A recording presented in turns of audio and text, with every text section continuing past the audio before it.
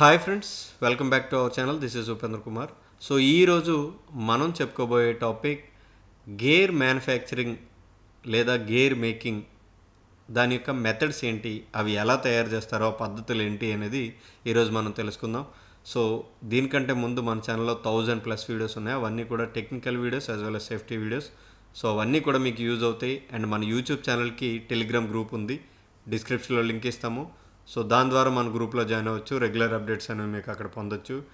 And మన YouTube ఛానల్కి ఒక యాప్ ఉంది. సో ఈ టాపిక్స్ అన్నీ కూడా subject wise and topic wise ఒక సీక్వెన్స్లో అక్కడ మీకు ఉంచడం జరుగుతుంది. అండ్ ఆ యాప్ లింక్ కూడా మనకి డిస్క్రిప్షన్లో ఉంచడం జరుగుతుంది, డౌన్లోడ్ చేసుకోండి. అండ్ ఈరోజు మన టాపిక్ చూద్దాం, గేర్ మేకింగ్ మెథడ్స్ ఏంటి.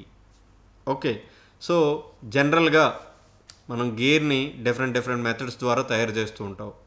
అది ఫార్మింగ్ లేదా మిషనింగ్. ఓకే, సో మెయిన్గా 2 టైప్స్. ఫార్మింగ్ అంటే క్యాస్టింగ్తో కానీ, సెంటరింగ్తో కానీ, ఇంజెక్టింగ్ మౌల్డింగ్తో కానీ, ఎక్స్ట్రూడింగ్తో కానీ, కోల్డ్ డ్రాయింగ్తో కానీ, స్టాంపింగ్, పెర్ఫార్మింగ్, ఫోర్జింగ్. సో ఇన్ని టైప్స్లో మనం ఆ గేర్ని ఫామ్ చేస్తూ ఉంటాము. ఓకే, సో జనరల్గా మనకు తెలిసిన మెథడ్స్ మిషనింగ్ ఎక్కువగా. ఓకే, సో ఈ మిషనింగ్లోనే మనం అందులో కూడా చాలా టైప్స్ ఉన్నాయి. అవేంటి, ఫస్ట్ ఆ గేర్ మేకింగ్లో రఫింగ్ అనేది మనం చేస్తాము. ఓకే, అండ్ దాని తర్వాత ఫినిషింగ్ చేస్తారు. సో రఫింగ్ మెథడ్లో మనకి మళ్ళీ 4 types. Foam milling, okay, means and rack generation, రెండోది gear shaping and hobbing. Form milling అంటే ఏంటి అనేది ఈరోజు మనం చూద్దాం. అండ్ ఇక్కడ ఫినిషింగ్ వచ్చేసరికి shaving, grinding, బర్నిషింగ్, lapping and హార్నింగ్. Okay, ఇక్కడ ఫార్మ్ మిల్లింగ్ అంటే ఏంటి అనేది మనం ఇప్పుడు చూద్దాం. ఇన్ని టైప్స్ ఉన్నాయి గేర్ మేకింగ్, గేర్ మ్యానుఫ్యాక్చర్ చేయడానికి, తయారు చేయడానికి. సో ఇక్కడ మనం మెషినింగ్ ఆఫ్ గేర్స్కి వచ్చేసరికి ఓకే, అది మెయిన్గా 3 టైప్స్. అదేంటి, form cutting, template method, generating method. So ఇందులో ఈ ఫామ్ కటింగ్లో ఫామ్ మిల్లింగ్, బ్రోచింగ్, సో వీటి గురించి మనం ఈరోజు చెప్పుకుందాము. ఈ జనరేటింగ్ మెథడ్లో గేర్ షేపింగ్ ఉంది, హాబింగ్ ఉంది, గేర్ ప్లానింగ్ ఉంది. ఓకే, సో వాటి గురించి మనం తర్వాత తెలుసుకుందాం. ఓకే, సో ఇప్పుడు మనం ఈ గేర్ మేకింగ్ మెథడ్స్లో ఫామ్ మిల్లింగ్ ఎలా చేస్తామో లేదా ఫామ్ కటింగ్ ఎలా చేస్తాము. ఈ ఫామ్ కటింగ్ మెథడ్స్ అనేవి మనకి 3 టైప్స్గా మనం చేస్తాము.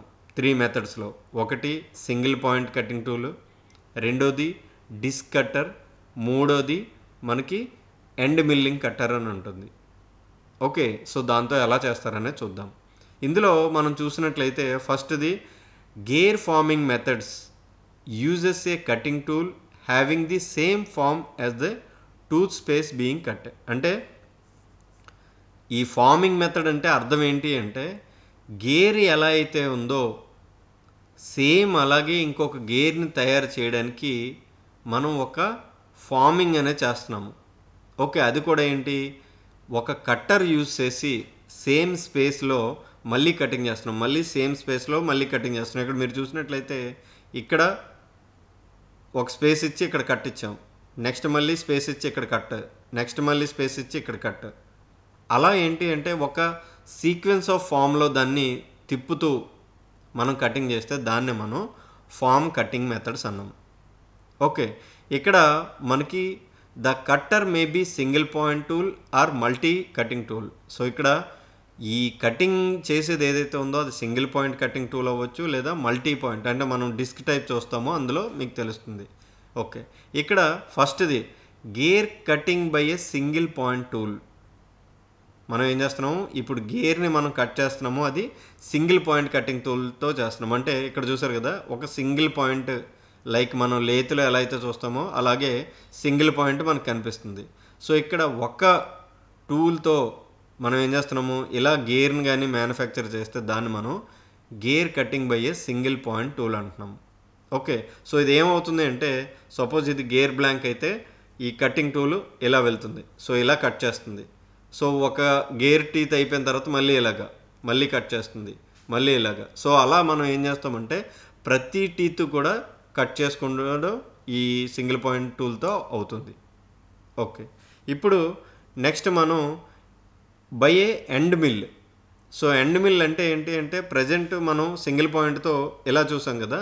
సో ఈ ఎండ్ మిల్ ఏం చేస్తుందంటే కటింగ్ టూల్ కూడా రొటేట్ అవుతుంది. సో రొటేట్ అవుతూ ఇది టీత్ అయితే సో ఇదంతా కూడా జస్ట్ ఇలా కటింగ్ చేసుకుంటూ మొత్తం కూడా వెళ్తుంది. ఇక్కడ మీరు చూసినట్లయితే డయాగ్రామ్లో ఇది బ్లాంక్, మనం ఏదైతే గేర్ తయారు చేయాలో అది బ్లాంక్, అంటే దాన్నే వర్క్ పీస్ అంటాము. సో ఇక్కడ మనం చూస్తే ఇది కటింగ్ టూల్ తిరుగుతుంది, యాజ్ వెల్ యాజ్ బ్లాంక్ మనకు కావాల్సిన టీత్ అయిపోయిన తర్వాత మళ్ళీ దాని పొజిషన్ చేంజ్ అవ్వడానికి తిరుగుతుంది. సింగిల్ పాయింట్ కటింగ్ టూల్లో ఆ టూల్ తిరగదు, ఓన్లీ కటింగ్ మాత్రం చేస్తుంది. ఇక్కడ ఈ టూల్ కటింగ్ చేస్తూ కూడా రొటేట్ అవుతూ ఉంటుంది. అదే మనకి gear cutting by A end mill. Okay, మీకు అవసరమైనట్లయితే అక్కడ ఉన్న మ్యాటర్ మీకు చదివితే మీకు డిస్క్రిప్షన్ ఇంకా ఈజీగా అర్థం అవుతుంది. ఓకే, సో నెక్స్ట్ మనం చూసేది ఏంటి అంటే gear cutting by disc type mill cutter. So మనం ఇందాక అనుకున్నాము సింగిల్ పాయింట్ కటింగ్ టూల్ కానీ లేదా మల్టీ పాయింట్ కటింగ్ టూల్తో మనం ఆ గేర్ని మ్యానుఫ్యాక్చరింగ్ చేస్తాము, మిషనింగ్ చేస్తాము. సో ఇప్పటివరకు మనం చూసింది సింగిల్ పాయింట్ కటింగ్ టూల్ చూసాము. ఇప్పుడు ఏంటి మల్టీ పాయింట్ కటింగ్ టూల్ అంటే ఒక డిస్క్ కట్టర్ ఇలా ఉంటుంది. ఓకే, సో ఈ డిస్క్ కట్టర్ ఇలా ఉన్నప్పుడు మనకి ఏమవుతుంది అంటే ఈ డిస్క్ కట్టర్లో ఇది గేర్ తయారు చేసే బ్లాంక్, మనం ఏదైతే గేర్ తయారు చేయాలనుకుంటున్నామో వర్క్ పీస్. ఓకే, అది రొటేట్ అవుతూ ఉంటుంది. అండ్ ఇక్కడ ఇది మనం చూసాం కదా, ఇది ఏంటి అంటే కటింగ్ టూల్, మనం ఏదైతే కటింగ్ చేయాలనుకుంటున్నామో దాన్ని కటింగ్ చేసే ఒక కట్టర్. ఇక్కడ చూసారు కదా 1 2 3 4 5 ఇలా మల్టీ పాయింట్ ఉన్నాయి. సో అందుకే దీన్ని మనం మల్టీ పాయింట్ కటింగ్ టూల్ అన్నాం. దీన్నే మల్టీ కట్టర్ అనో లేదా డిస్క్ కట్టర్ అని కూడా పిలుస్తారు. సో ఇది ఇలా రొటేట్ అవుతుంది అండ్ ఇది ఇలా రొటేట్ అవుతుంది. ఎందుకు అంటే వన్స్ ఇది కటింగ్ అయిపోయిన తర్వాత మళ్ళీ దాని పొజిషన్ చేంజ్ అవుతుంది, ఇలా చేంజ్ అవుతుంది.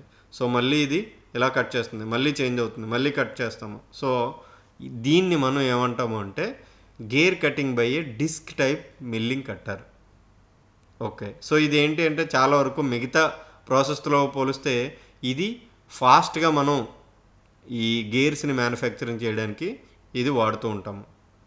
ఓకే, సో ఇక్కడ చూసారు కదా, ఇది ఫీడింగ్ ఇలా వస్తుంది, గేరు ఈ టీత్ కట్ అయిపోయిన తర్వాత ఇక్కడికి రావడానికి ఇలా తిరుగుతుంది, కానీ ఇది మాత్రం ఇలా తిరుగుతూ ఉంటుంది. ఓకే, సో ఇక్కడ మీరు చూసినట్లయితే నెక్స్ట్ది బ్రోచింగ్. ఓకే, ఈ గేర్ కటింగ్ అనేది బ్రోచింగ్ ద్వారా చేస్తారు. ఇది ఏంటి అంటే ఇంటర్నల్ మనకి గేర్స్ కావాలి అంటే సపోజ్ ఈ వర్క్ పీస్కి మనం ఇంటర్నల్గా ఇలా గేర్స్ కావాలి. ఓకే, సో ఇలా గేర్స్ కావాలి అంటే ఇలాంటి ఒక బ్రోచింగ్ టూలు మనం ఏం చేస్తాము అంటే ఇలా దాన్ని లోపల నుంచి ఇలా తీస్తారు. సో ఇలా ఎప్పుడైతే తీసారో అక్కడ మనకి ఏమవుతుందంటే ఈ బ్రోచింగ్ మిషన్కి చుట్టూ మనకి ఆ గేర్ ఫార్మింగ్స్ ఉంటాయి. ఓకే, ఆ గేర్ ఫార్మింగ్స్ ఎప్పుడైతే ఉన్నాయో దాన్ని ఇలా మనం ఎప్పుడైతే దాన్ని తీసామో, బ్రోచింగ్ టూల్ అంటే ఏంటి సిరీస్ ఆఫ్ కటింగ్ టూల్స్ ఉంటాయి దాని మొత్తానికి ఉంటుంది. అండ్ అది ఒక ట్యాపర్ షేప్లో ఉంటుంది. సో ట్యాపర్ షేప్లో ఫస్ట్ ఉన్నది తక్కువ డయామీటర్ ఉంటుంది, తర్వాత పెరుగుతుంది.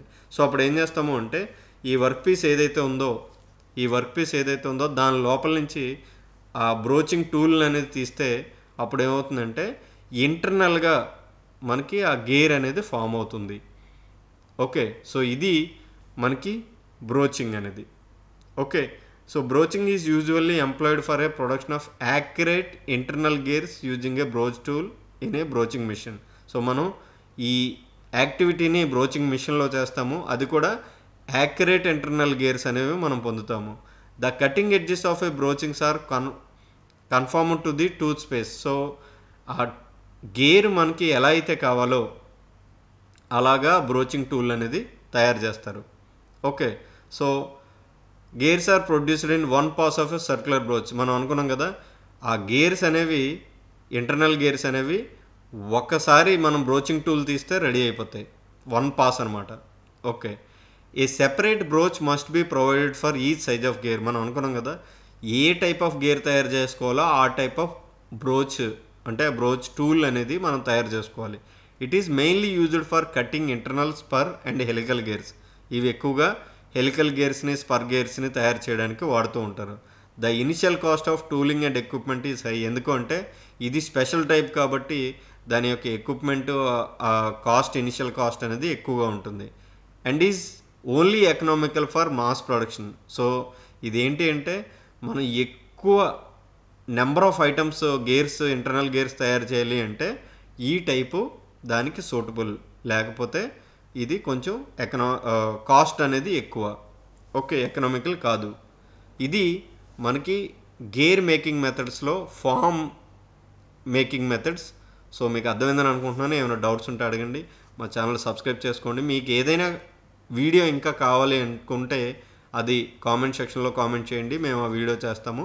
అండ్ లైక్ చేయండి. లైక్ చేయడం వల్ల మీకు వచ్చిన నష్టమేమీ లేదు. మాకు ఒక బూస్టప్గా ఉంటుంది, ఒక ఎంకరేజ్మెంట్గా ఉంటుంది. మీకు కావాల్సిన వీడియోస్ మేము చేయడానికి ఇంకా వీలుగా ఉంటుంది. So thanks for watching.